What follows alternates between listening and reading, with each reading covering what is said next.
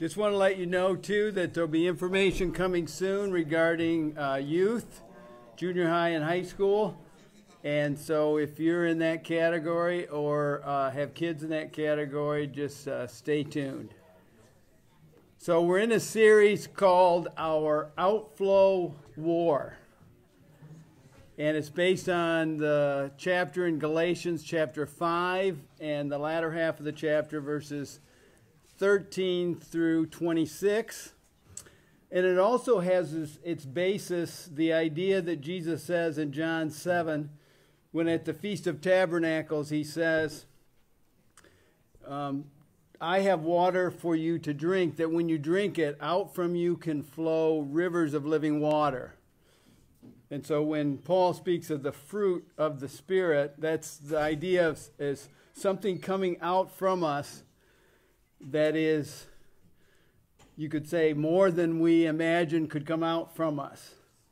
And rather than our lives being focused on what can we grab a hold of in the world or in our stories to provide for us that which we feel like we don't have, and so we have this search for, you could say, life, we actually have, as followers of Jesus, the potential of having living water or life resources from us that other people can take in, not because it's coming from us, but because it's coming from God through us. So that's the premise of the series. And then in the series, we're looking each week at one of the characteristics of this outflow. And last week we looked at love, which you could say essentially it's other-centeredness, or taking upon the character of God, who John described as God is love. So that was one characteristic. And the second one is joy. And it's easy to think that dying is the worst thing that could happen to us. It's not. Dying is not the worst thing that could happen to you or to me. Dying apart from a relationship with God through Jesus Christ, spending our whole lives separated from God, and then dying is the worst thing that could happen to us, because available resources that could give us the living water we need for life eternally with God, we don't access. So it's a significant thing to be a source of that for other people, a resource that God provides to them through us. And so the fruit of the Spirit is that idea of what does it look like to be living from the time we get to know God through Jesus Christ, start a relationship with Him, through the rest of our lives until He calls us home through death or till He returns. If you've been listening to me for a while, which most of you have, you know that sometimes I have dreams. Interestingly, often on Saturday night before I get up to share with you on Sunday. It happened again last night. I had a dream where I was in the hands of the Taliban. And the man in charge, who would make the decision about whether I lived or died on that particular day, was talking to me about the spectacle he was planning. He had already decided to take someone's life, and for some reason, I can't remember the whole story in the dream, but I was there, and somehow I was in relationship with this person, and I had done something, so I was like, he could let me go, or just let's kill two of them. And I was aware of that how I interacted with him could potentially be, you're going to die too? Wouldn't that be great? We'll kill two of them. So that was the nature, and I felt in the dream like I was going to die.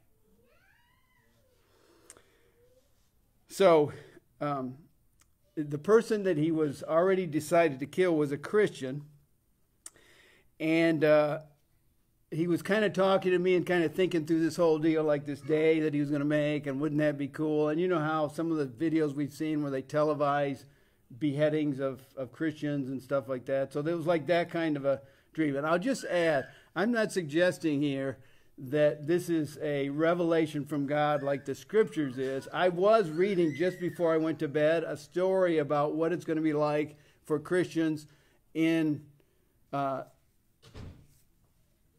places in the world, basically, where they're not in control of their lives, like Afghanistan. So what is it going to be like for the people in Afghanistan now that the geopolitical situation is what it is in their country? So the way God made our brains is that often what we're thinking about before we go to bed at night is what we dream about. So I'm not suggesting that it's like, I think it's a combination of that and God knowing what I was going to talk about. So at 11:35 p.m., I woke up from this dream, and I thought, I got to write this down. That was significant. So he wanted me to say something before my head got cut off or whatever he was going to do. And in the dream, it was like going to be a quick death, not like a painful, torturous death. And he wanted that to be, part of the spectacle too. It's like, whew. But he wanted to know what I would say, like before it happened, if he decided to, include me in the story. And so in the dream, I'm contemplating, what will I say before my head gets chopped off? I'll just suggest to you, if joy is not a part of our story, the things that we're going to be thinking about are not going to be about God or anything positive. It's going to be, this is the worst thing that can happen, and we'll just feel it in our bodies, this dread, this terror, because if this life is all there is, our death is not anything that has any good associated with it, nor can we think of anything positive when that moment is before us. And so in my dream, which I then was able to remember when I woke up, I contemplated, what should I say? And so what I decided in my dream that I wanted to say before I got my head chopped off, if he decided to do that, when I didn't know if he would or wouldn't, was what Jesus said and what Stephen said. Forgive them, for they do not know what they're doing. So I didn't have this angry, those terrible people, let's figure out how we can take them down. Or how can I escape this terrible, eventuality? There was a certain sense of peace, and that if that happened, now thankfully I didn't die in my dream. I don't know what that would have been like. I did think about Jeannie, and I thought about what will it be like for her if this happens. So that was in the dream too. So in Acts, I think it's chapter 7, we have the story of Stephen, who was the first martyr. And there have been many since then. There have been many this year. And what Stephen said as he's being stoned to death, not a quick death, a painful, torturous death, and he sees the heavens opened, and he says just before he passes, Lord, forgive them, for they do not know what they do. So the fruit of the Spirit, the living water that can pour out of us, is I would say a perspective, an environment, a kind of a reality that we can begin living within that is different than the reality, environment, perspective that we would have if we were not connected to God. Because we think, I need to grab what I can, what I feel like I need, what I feel like I don't have in my own resources, from either people or circumstances in this life. And that becomes our focus and our perspective. And when we have that focus and perspective, it's very difficult for us to think that anything flowing out of us would be good for other people, in the sense that this is like a life and death for them in terms of transformative potential of something that could come out of me that could have that kind of impact on another person. I believe it is that perspective that Paul wants to communicate, that Jesus wanted to communicate, that is possible.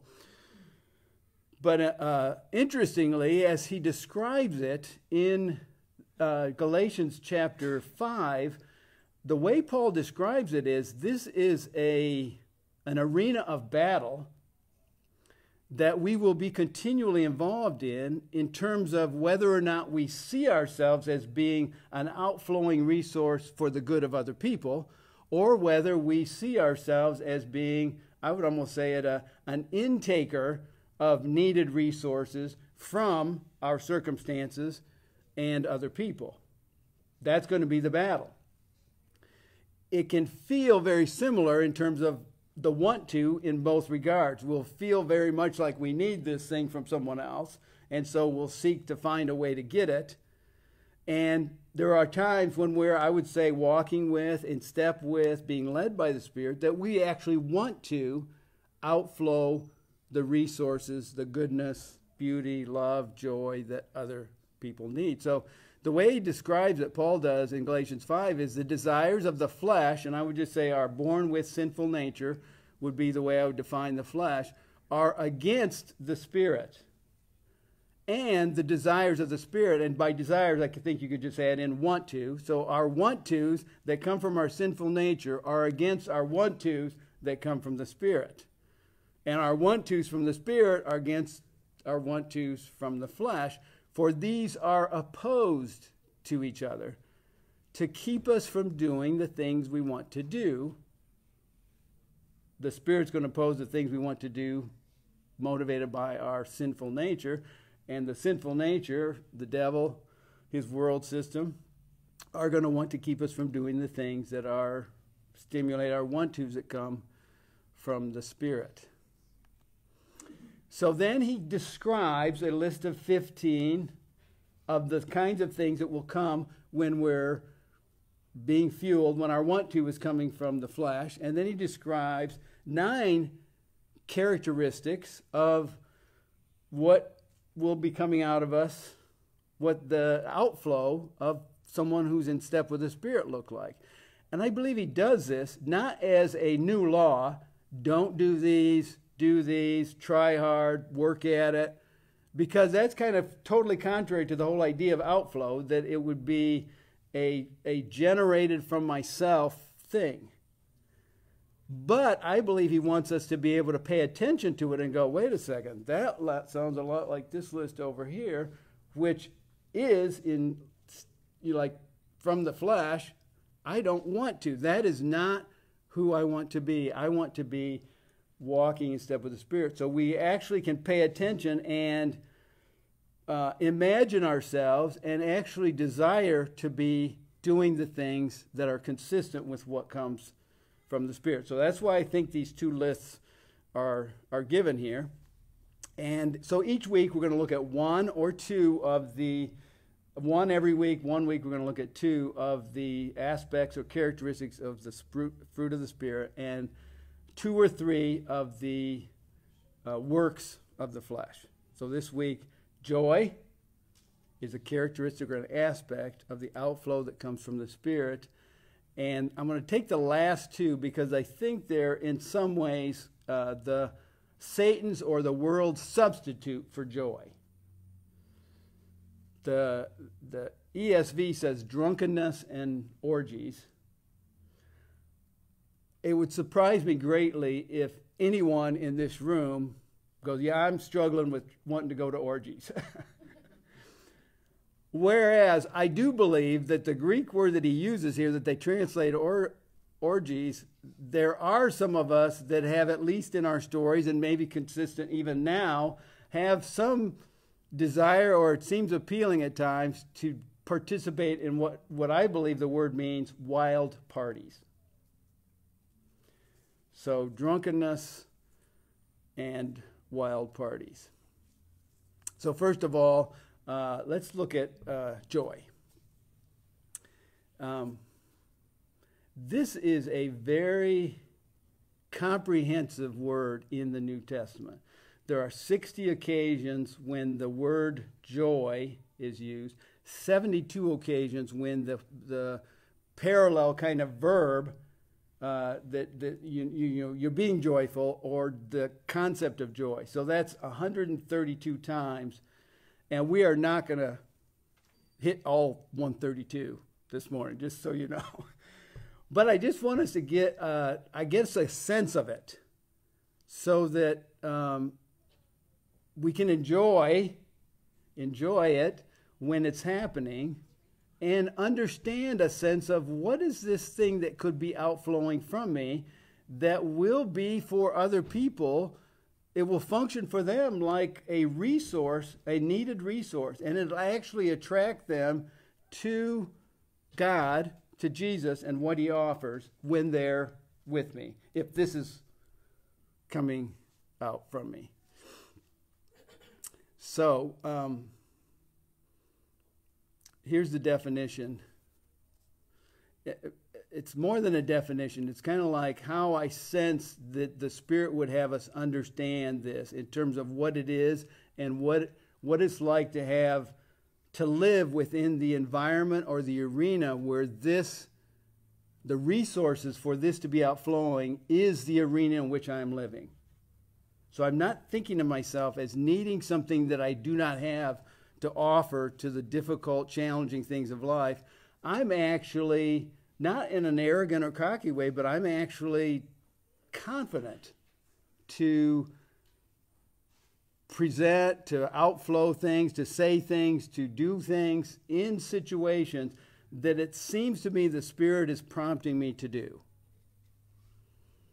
That my experience of it will be joy. So here's how I describe it. It is a bodily, felt, relational gladness of soul. In our culture, probably for the last 400 or 500 years, there's been increasing emphasis on, I would call it, left system type approaches, where everything is a problem to be solved, and a diminishment of the awareness of reality, of ourselves, of our relationships with other people, and the value of them. And so, as I understand the way joy is being presented here, it's actually something we feel in our bodies. And it's relational, meaning the experience of it will often be like from eyes to eyes. And it's like the sense that you get, I think that person likes me. I think they're happy to be in my presence. I feel like they're happy to be in my presence. And foundationally, that starts with us understanding our relationship with God such that we actually begin to feel the sense that God loves us and that he likes being with us and he wants to be with us and he wants us to be with him, and he enjoys it when we're with him and when we want to be with him. And it's not just a dutiful thing that religious people do if they try hard, and you better read that Bible because that's what good religious people do, and you should go to church and you should put money in the offering, and so I'm going to do all the dutiful things. And it's the relational component of it is completely lost, which I believe Jesus experienced from the religious leaders of his day, so that his strongest rebukes to them were in missing, in a sense, the essence of what it means to be in relationship with God by focusing so much on the duty of what they described as what good, godly people do. And yet they were relationally distant from him and didn't really enjoy their relationship with him. So it's a bodily felt relational gladness of soul rooted in this, believing and remembering that I am eternally and unconditionally hesed, agape, loved by God. And I just put those two words in there because our Western culture understanding of love is often shallow, and it's more oriented to how the other person makes me feel instead of what the reality is of the relationship that we have with each other. So to know that God loves us unconditionally, while we were still sinners, Christ died for us. Not, I think Nathan's trying kind of hard today, so let's throw him a cookie. You know, that is not the nature of God's love for me. It's not like, okay, if I move towards him, he's going to move towards me. He will do that, but he'll move towards me even when I'm not moving towards him. So eternally and unconditionally, hesed agape love by God, who through Jesus freed me from Satan and self-obsession, so I actually can say no to the want-tos of the flesh, whereas before I could not. This is now possible, but not guaranteed. Who freed me from Satan and self-obsession and sent the Holy Spirit to be with me relationally. Not like the monitor that smacks you every time you do something you're not supposed to. That is not the essence of what the Holy Spirit does. It's like the person that, like the shock collars they put on the dogs, if they're doing something they're not supposed to, or they cross the boundary line or something, and the dog learns like, okay, I can't go there. That is not what the Holy Spirit is. He's God literally being with us, inside of us, relationally. As cool as that could be.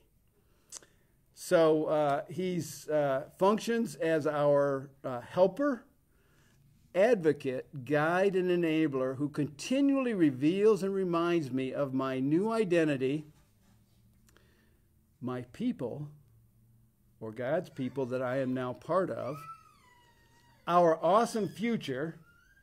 Joy is strongly associated with the technical theological word was eschatological future, or what God has done and what is in store for his people for eternity and for, after this life. The fact that is settled and in place is and provides a foundational base of reality that does not require me anymore to have to seek out from this world or other people or my circumstances or my job or anything like that what God has provided for me and has settled for me in the future. Our awesome future and my outflow potential. So I believe one of the things the Holy Spirit does is prompts us or gives us an idea or a picture, or like, maybe I could do this, or maybe I should do that. When someone around us, in relationship with us, has a need or just an opportunity to outflow something good. To me, this should be what essentially characterizes the family of God's people, is they are not doing to get, they are just being and outflowing goodness, and they're getting because other people are doing the same thing, but it's not a negotiated thing, and it's not a keep and score type of a thing. So that when other people who are not in the family of believers notice the Christians and their outflowing, they will say, those people must be Christians. As the scripture says, look how they, I guess it wasn't in the scriptures, but one of the early Roman people describing the early Christian communities, he said, we can tell they're Christians because of the way they love each other. So on Friday, we were helping our daughter, Rebecca, and her husband, Jason, who are moving from Davison to Rochester. And so there's a couple things that they can't do by themselves, nor did it seem appropriate for them to hire to be done. We did opt out of major moving, we'll watch the kids while you take care of the moving, which we've been doing. So we have been spending a lot of time particularly with Harrison, who's 2.5 years old. So on Friday, we volunteered. Jeannie would go down and help Rebecca. I would help Jason, and they have a trampoline in their backyard. We'll take down the trampoline. And it was to be decided what would be done with it. Is it going to be just packed in the garage somewhere and wait for next spring? Or will it be set up at the new place? So Jason and I get after it, and we do it, and we figure it out. We get it. And we go there, and as we're there, we're just thinking, I'm thinking, it's going to be easier probably to set it up because we just remember what it looked like to take it down and we can figure it out. And then a couple months from now, you'll take it down again and put it away for the season. So we kind of do this extra. Let's do that. I think the kids will like it. So we put it together, and it just so happened that we got done literally seconds before William walks from the bus coming home from school at the end of his school day. He walks up the driveway of their new house, kind of goes behind the house. Literally, he was almost in tears. The trampoline was set up. This is one of the things he thought, this is one of the losses of this new place. I had a trampoline, I had a tree house, I had a hole that I dug in the ground and worked on since I was 2 years old. And he literally is crying as he's like filling in the hole because they have to sell the house. And the trampoline was one of those things. It's one of those losses. And he looked at his dad and I. He didn't say words, but I can almost, it was almost verbal to me. It's like, this is so amazing that you guys thought of me and took the time to go down and get that trampoline and put it back together and have it here for me. So when I got home from school, I could go and jump on the trampoline again. I would describe what William experienced at that moment as joy. It wasn't just, I got something that I wanted. It was something that meant very much to me was outflowed from people that I know love me, but also this adds to my knowing that they love me, that they would do this for me. So when we think about what it means to be an outflower of joy, you can never divorce yourself. We can never divorce ourselves from the reality of what God has done through us through Jesus Christ and what he has enabled and freed us and provided for us in terms of our eternal future, so that anything good that he gives us now is like a reminder of all that he has done for us and will do for us. So we're not like doing it to get, we're just like, this is so awesome. But also it provides a context within which suffering and pain and difficulty is not devastating like it would be if this world is all there is and we have to get from this world what we think we need to survive or to thrive or whatever, because if that thing gets taken away or it seems like it's going to be, then we're devastated because what else is there? But if it's not about what else is there, I know what else is there, and it is so awesome and it's so great. Do we still feel the loss, the disappointment, the sadness, the grief of the things that we experience in this life? Yes, we do. But not as those without hope. It's different. So what is flowing out of us is, I would say, deeply and foundationally resourced by a strong confidence in what has been provided to us through Christ, which we have believed and which we have deep and abiding hope for in our future. I think William's response was just a little sense of, I know my daddy and I know my papa love me, and this is consistent with what I know them to feel about me and what our relationship to be. And he just felt deeply joyful about that. So his brother, this is chronologically a little before the other moment. So when Jason and I show up at the house after, literally, we're trying to figure it out. We have no plans. I've never done this before. Jason can't remember how he did it. So it's like we're trying to figure out how to take this thing apart with the idea that it's going to have to be put back together. It's not like we're throwing this in a dumpster and it's going to get taken away. It's like we have to make it look like this again. And so I'm kind of taking these mental pictures of what it's like, assuming he knows exactly how it works because he's done it several times. So we're doing that. We come back, we pull into the driveway, and we're getting ready to start unloading. And Harrison realizes that we're there. He heard the garage door go up, and he was with me, and he said, "My daddy's coming. My papa is coming." So he comes out of the garage door. That was Jeannie, for those of you on Facebook.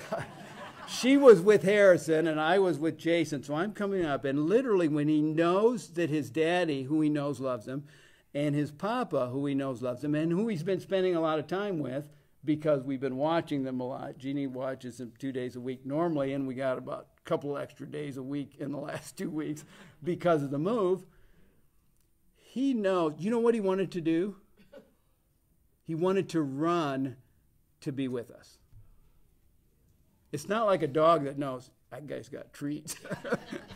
I am running not because I care about this person, but because he's the one that gives me treats. That is not what he's doing. There was no anticipation of something, a present, a goodie, anything like that. It was a relational longing to be connected again with people that he knew loved him. He had a environment or perspective of cared for love that when there was a little moment of absence, he wanted to move towards it. So he starts running down the driveway. They have a little bit of a slant on their driveway. He starts running down the driveway to where I was, saying, "Papa, Papa, Papa," like, "I'm so excited to see you again." And literally, had we seen him the day before or 2 days? I mean, it hadn't been a long time. He goes from, I don't know, hit a little something, but he trips and falls, and he's barefooted. And he scuffed his toe enough so that he's now crying. So the circumstances of life bring pain into his story in the midst of his joy, of the relational excitement of being with someone that he knows cares about him. So does he quit loving us, or is he quit? It's almost like he had a mixture of, my toe got buffed up, like he's upset with that, but I'm so glad that my daddy and my papa are here. So he was literally kind of experiencing joy and pain at the same time, which I believe that is exactly, you could just take that up a few years and notches for all of us. When we experience the disappointments of life, it does not have to be instead of. We can either feel joy or we can feel sadness or pain or discouragement or fear, shame. There's a sense in which it's an environment that can encompass all the other things that life has in store and prepares us, guards, and protects us so that those things do not have to have the devastating impact that they would have if we did not have a relationship with Christ or the hope that he provides. So, in the arena of hope, I just wrote a few things down here that the kind of the spheres or arenas that I feel like that joy operates in. And it's very closely associated with hope, as I've just described, and with peace. And I think it's because the picture that came to my mind was like the difference between swimming in a protected harbor where there's like a breaker for the surf and everything, and you're never going to be drowned by a big storm because it's not that deep. You still get to enjoy the water. You're in the ocean. All the goodness of the ocean is there before you, but it's in an environment of protected kind of joy. And then it's the difference between being thrown off a ship in the middle of the Pacific Ocean with nowhere, you can't swim to anywhere for safety. There's sharks all around you, and it's like, there you are. The Christian is able to be in the seawater, if you want to say, in the world that we find ourselves in, but we never have to have the sense of, oh no, what if a shark eats me? Or what if I don't get rescued? Or what if I get to, it's like, it doesn't feel good if you're in a difficult situation, but we don't fear the ultimate end of goodness. So, real quick, what does the world substitute for this typically? One of the things are like drunkenness and wild parties, which is the two of the works of the flesh. And here's how we would define that. Just I put them together because in a sense I think they have the same kind of attraction to the flesh or to our sin nature. Using a substance or an experience to distort reality enough for me to feel or imagine for a time that I am happier and freer than I really am. That life in this world, apart from the rescue and restored relationship with Christ, with God that Christ provides, can satisfy my soul. And I'll just close with this story. When I was a senior in high school and had been apart from my parents for 3 years, I lived with a family, went to a boarding school, lived with a family, then come back to live with my parents because they come back from the mission field. The first day of school, I ride a school bus with a bunch of elementary kids. I'm thinking second graders primarily. And I'm a senior in high school. I'm thinking, this is not what I had in mind for my senior year in high school. So I go to homeroom and I'm kind of just venting a little bit about that. And one of the guys in the homeroom goes, I drive right by your house on the way to school. I'll pick you up tomorrow. For the rest of my senior year, this guy who became my best friend picks me up to take me to school. How cool is that? Now I had a little sense of, I didn't really have a sense of my identity, but I was really fearful that my parents would find out if I did anything wrong on the bad list, and they're thousands of miles away, and somehow the magnification of a story from thousands of miles away about something your kid did in the school or with the family they lived with, I just had a tremendous fear that that would happen. So I was a good kid, maybe for the wrong reasons, like fear instead of because I really wanted to be good. Maybe there's a little bit of each of those. But once I came back and I was living with my parents, it's like, they're not thousands of miles away. They're right here. I see them every night. And somehow that, like, you better not mess up because that is going to be really bad, that kind of went away. And my friend was attracted to this, drunkenness and wild parties. And I imagined that I could be with him, be his friend, go to the places he went, and just not do the stuff that he did. I found over months that the resolve to stay good in my mind, kind of the reasons and rationale for all this. So I tried a little bit of this and a little bit of that, and it's like there was some momentary sense, if you're under the influence of alcohol, you do feel kind of freer, and you could say some sort of pseudo joy maybe could be described, but you don't feel that great later. About April of our senior year, I started coming to the awareness that this was not the life that I wanted. And I would find myself going, this is supposed to be fun? I'm not having fun. And I look at the people around and just think, is this all there is? Like, you go to these parties and get drunk and like do stuff you're going to be embarrassed about later on, and that's what life is about? So when I told my friend that I didn't want to do those things anymore, I still wanted to be his friend. I would have loved for us to stay friends and do stuff, just not do those things. That's not what he wanted to do. He wanted to keep doing those things. So our relationship broke at that point.